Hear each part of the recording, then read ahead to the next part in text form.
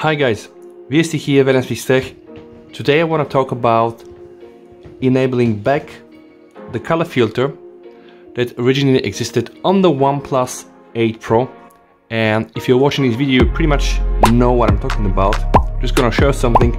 If you are running the latest version of the OnePlus 8 Pro software, the 10.5.10 or even 10.5.11, you know that if you choose the color camera, which is here, the Photochrom, and you just do a photo like this, then yeah, eventually you just get a photo of this. And that's not what we want, right?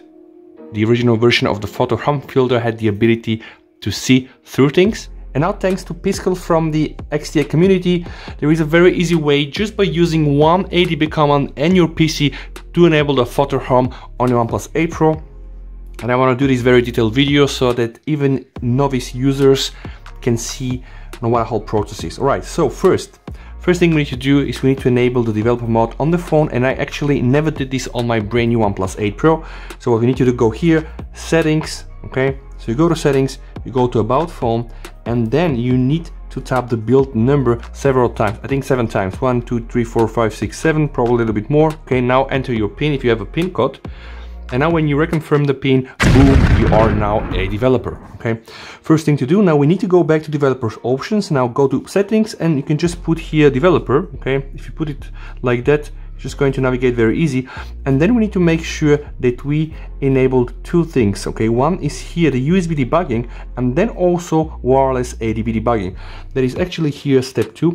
Very, very important, because this is then the only option to connect your phone with your PC and do the manipulation.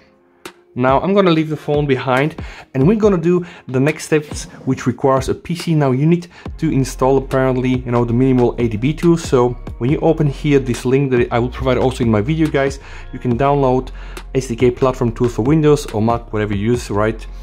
After you install, you need to connect your phone to the computer. Okay, so let's do this as well. I have here the cable, okay, and because I have wireless charging, I'm not using this so often on my fancy new OnePlus 8 Pro. Okay, so what I'm going to do right now, I'm going to take the cable, stick it in my PC, okay, and I'm going to connect the phone. Right, so take the phone, connect it, okay. Now once that's done, I'm going to leave the phone just by my PC, okay. I'm sure that we have connection already, okay. And now, guys, you need to navigate where you've installed your minimal ADB tools. Now just open a CMD command prompt. Usually this is in program files, but not in the regular one. Let me just see, program files, this one here, x86.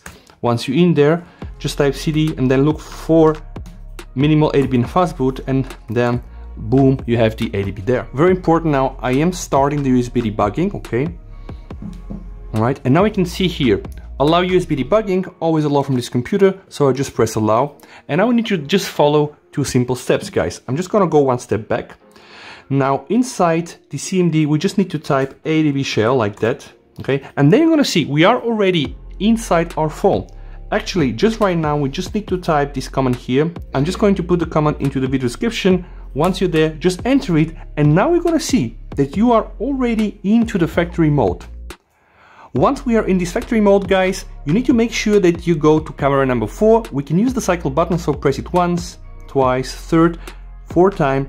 Now camera number 4 is what you need, alright? So this here, as you can see, is the Photochrom camera, alright? But don't get yourself too hyped. We know that this thing only works on some very thin plastic. In fact, I had to scrape, my things to just trying to find something that works, and luckily, guys, I'm able to show something. So you see here, we have a USB flash, right? And you can see it's pretty much covered with plastic, right? And okay, the magic apparently works here. So you can see it is getting transparent. Okay, I'm just trying. Okay, you see here, yeah, else it's not possible for you to see through. Okay, now with the Photochrom filter, guys, we can see that there is something more there, and I can just make even a photo, right? But okay, don't get yourself too hyped. It really should be a very thin plastic. So actually with this USB flash, I think it works quite well, as you can absolutely see the internals, okay? Even on the front, right? Even on the front. But okay, it really has to be something with a rather thin cover, okay? But okay, it does work, and we prove this to work. So if you like the video, guys, you know what to do. Have a very nice rest of the day. Don't forget to like and subscribe. VST over and bye.